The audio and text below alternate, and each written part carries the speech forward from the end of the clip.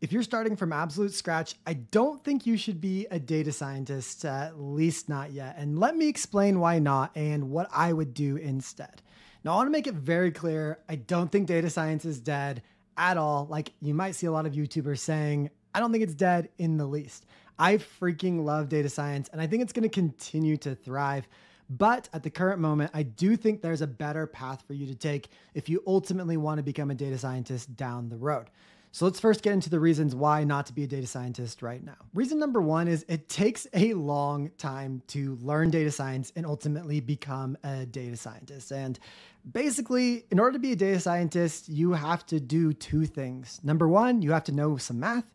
And number two, you have to be able to do that math with programming. And unfortunately, just the way it is, math is pretty hard to learn. It is not easy to learn. And knowing things like calculus, linear algebra, obviously are important to do things like machine learning. But even if you, let's just say you ignore linear algebra and calculus because it makes your job as a data scientist better. You're a better data scientist if you know those things, but it's not a necessity like everyone makes it out to seem. It's helpful, but it's not like you need 100% to understand those and know those 1,000,000%. Even just ignoring all of that, the algorithms, the logic behind the algorithms is pretty tricky. And it takes like a lot of patience and understanding and a lot of like math logic to get these machine learning algorithms down. And as a data scientist, that's like your number one job is to be, using and creating these machine learning algorithms to do data science stuff, to predict stuff, to classify stuff.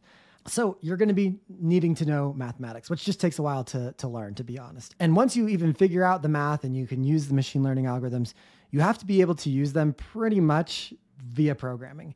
There are some data scientist jobs out there that probably use less programming than you might think. They use tools that kind of do the programming for them, but I think that's few and far between. I think that's where knowing like R or Python comes in. Those are pretty much the two programming languages that you're going to be using as a data scientist to do machine learning.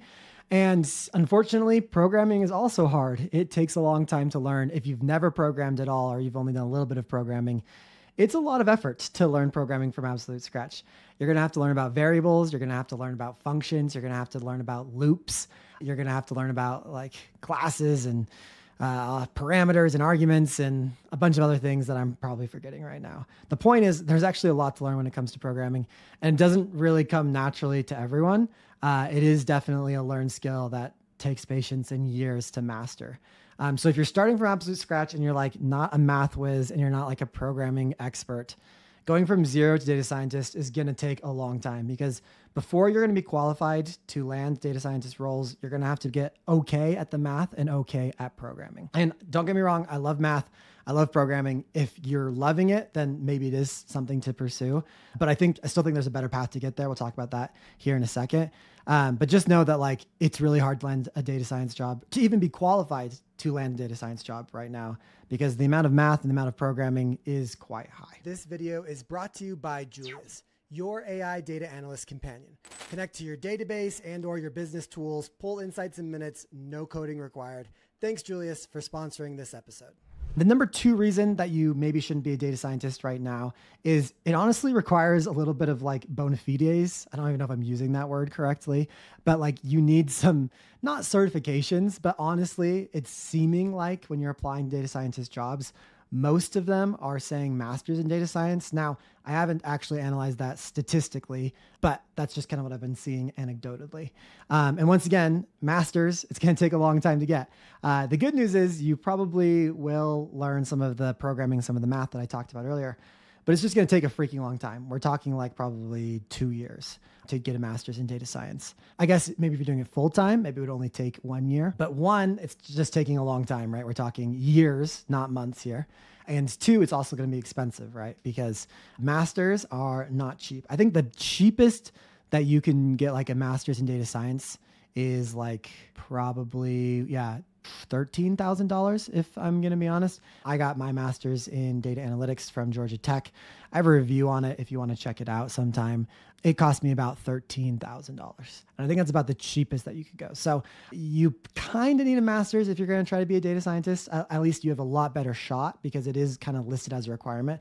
I don't think it is a requirement necessarily. I think you could land a data scientist job without a master's degree, but I think it's honestly going to be pretty hard. So unless you're wanting to spend like 2 years and let's just say like on average $20,000 in student loans, maybe you shouldn't be a data scientist. Reason number 3 that maybe you should avoid the data scientist role right now is there's actually a lot more openings in different data roles. And let me explain. So if you want to do this experiment, you can. I did this experiment and I'll tell you the results here in a second. But there's actually more data engineering jobs open right now than there are data scientist jobs. Not by a lot, about 10% more.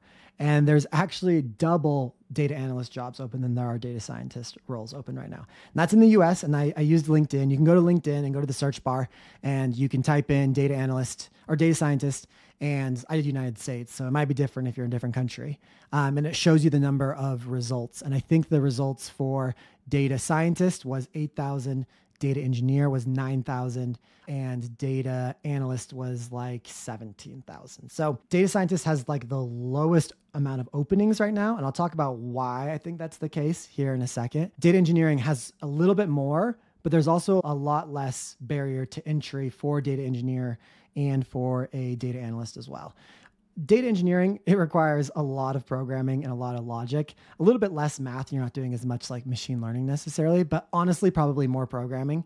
So if you are kind of a programmer, maybe that's the route you want to go because there is more job openings right now and there's not master's degrees. Like there's not really a ton of data engineering master's degrees out. This degree doesn't even really exist yet. So that's nice, right? Because when there's a degree that doesn't exist, you don't have to have it to land the roles. And I think data engineering is kind of exploding with AI recently because AI really at the core of it, I guess at the beginning is a data engineering problem because it's a lot of data. You want to basically feed these models and it's a lot of unstructured data. So it's like, how do we best structure the unstructured data? So data engineering roles are getting more popular. They don't require like a master's degree, but there is a lot of programming. I don't want to make it seem like it is easy to land a data engineering job because it's not, but I do think it is easier to land a data engineering job right now than it is a data scientist. Easier than both of those, I think, is a data analyst role. One, there's a lot more roles open right now, right? About double. And two, like the barrier to entry is so much lower. You don't have to know nearly as much programming and you don't have to know nearly as much math. So you're able to land a role a lot more quickly. And that's like huge. So spoiler alert, that is my whole pitch to you is like, hey, put becoming a data scientist on the shelf for just a little bit, become a data analyst first, and then pivot into that. We'll talk about that here in a second. The fourth reason you should maybe consider not being a data scientist right now is I do think the data scientist jobs are at least stagnant. I don't think they're down necessarily, but data science, it takes longer to make a business impact. And what I mean by that is if you're a business and you're looking to make money right now, you're looking for profits today, data science is much more of an investment than data analytics and data engineering. Data engineering is a really good investment for companies right now because you can't really do data analytics or data science without good data engineering. You can't really do much with data if you don't have good data engineering because it's like, how do the data scientists access the data? How do they know that it's clean? So businesses investing in data engineering, it makes a lot of sense right now because you can't even really get much return on investment spent in data until you have data, right? And data engineering is all about having data and storing it properly and effectively. Once you have that data stored, right, and everything's all set up, that's when you can start doing data science or data analytics. I differentiate those between data science is looking more towards the future, like predicting stuff, right? And data analytics looking more towards the past and saying what happened. So data analytics is like more reporty, like this is what happened in the past type of thing. Data science being this is what will happen in the future or predicting some sort of behavior or something like that. It's just a lot easier to do data analytics. It's like so much easier to do data analytics than it is data science. And you can get those results a lot quicker. Like I can make a report on what happened in the past and probably a fourth of the time is it's going to take me to predict the future. And as someone who's been a data analyst and a data scientist, I just know doing the data science work takes longer because once again, it's more complex. You're doing more programming, you're doing more math. It's a harder problem to solve. And so it just takes longer for the businesses to actually see the fruits of their labor versus a data analyst. You can almost see the results kind of immediately. So I think you'll have more business impact as a data analyst because the results are very clear. And I think as a data scientist, I think some of these long-term projects, a lot of these long-term projects in data science fail too. Like I worked as a data scientist for ExxonMobil. I worked on, like 4 big initiatives. And I would say half of them probably failed, if I'm being honest. I don't know that for a fact. I kind of left before some of those products were finished. One of them that was even considered a success, like it wasn't even really being implemented or used. I basically built that project in 2018. And when I left in 2021, it was like, everyone really liked it. They're like, this is awesome. But I don't really think we had very many users of the tool. So I don't know if you even count that as a success or not. But my point here is like looking at that was 2.5 years to even get to the point where, we think this is going to be a success, but it hasn't been yet. So I hope that gives you a little bit of an idea of how long it might take to actually impact the business. And I think when you're impacting business, one, you get promoted more often, you get raises, those types of things. You get more clout, I guess. But 2, more roles of those types of roles open up. And I just think that the return on investment for data scientists right now might be a little bit fuzzy. Now, that's not true for every company. Like a lot of companies make their money with data science work, and they already have a really good data engineering infrastructure. That might be some of the bigger tech companies that like are bajillionaires, right? Like those types of companies, they still probably make their money with data science. I think it's very valuable, like social media apps like Instagram, Facebook, those types of things. But I think a lot of smaller operations, they might be getting a little bit tight on data scientists because the return on investment, it's high risk, high reward, I guess. Data engineering and data analysts, it's a lot more sure of an investment. So I think that might be one of the reasons why you should actually consider these roles. I think you should become a data analyst because like I said earlier, it's easy. It's easy to learn. There's a lower barrier to entry and there's a lot more roles open. And my whole philosophy is I think you should become a data scientist someday if you want to be 100%. But the cool thing is this data analyst role is kind of like a gateway role where the fence is not hard to get over. The barrier is not hard. You can get in this data analyst role pretty easily. I have a whole roadmap on how to actually become a data analyst. You can watch that on YouTube up here in the card, or if you're listening to the podcast via audio, I'll have it linked in the show notes down below. That'll kind of explain everything that you need to do step by step. But my whole point is like, you can become a data analyst and then you can get paid to become a data scientist down the road, because that's also true. Companies will pay you to learn. I actually have another video about like my whole philosophy of like how to get paid to learn. I'll have it right here on a YouTube card or in the show notes down below. But just like the short of it is this, that once you're in a company, they're going to invest in you to learn things. You're going to have access to like free LinkedIn learning. You're going to have access to like go to conferences. A lot of these companies will even pay for a master's degree. I know I have some students in my accelerator bootcamp who I've worked with. I actually interviewed them both. So I'll pop them up in cards up here and have their links in the show notes down below. But one was a math teacher and one was in quality assurance. And I helped them both pivot into like more data analyst roles. And now their companies are paying for them to go get a data science master's degree.